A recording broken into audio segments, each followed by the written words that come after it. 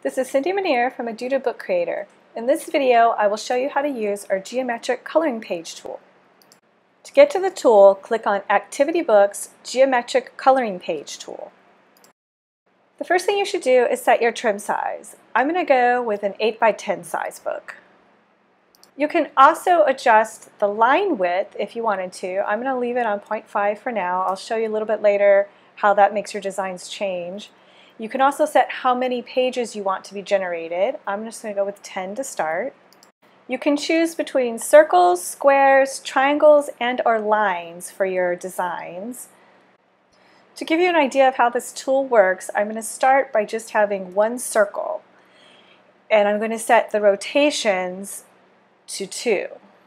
Notice that it says about how many next to the circles, squares, triangles, and lines inputs. The tool will take plus or minus 1 of the number you put in there, so it adds a little bit of randomness to the designs that it creates. To get your PDF, click on Download PDF. Here's the one that was generated from these inputs. If you look at this design, you can see that there are 2 circles that are reflected 2 times on the design. The size of the circles and the placement of the circles are randomized for each design that gets created in your PDF.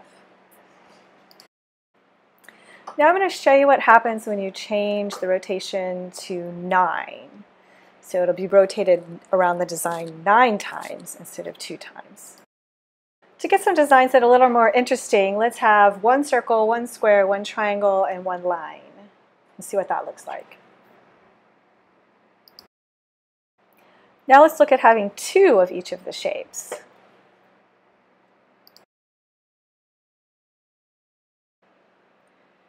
You can increase the line width so that your lines are bigger. I'll show you what that looks like. You can also decrease it to make your lines smaller.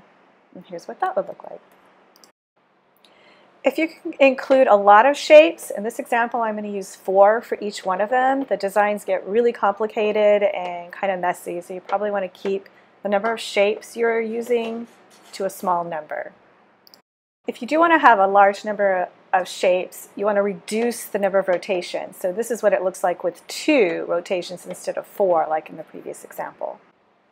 This example I'm going to use 5 triangles and 5 circles rotated twice.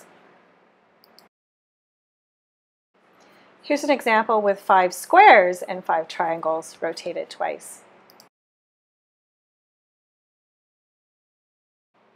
And here's what it looks like if we take the same 5 squares and 5 triangles and rotate them 4 times.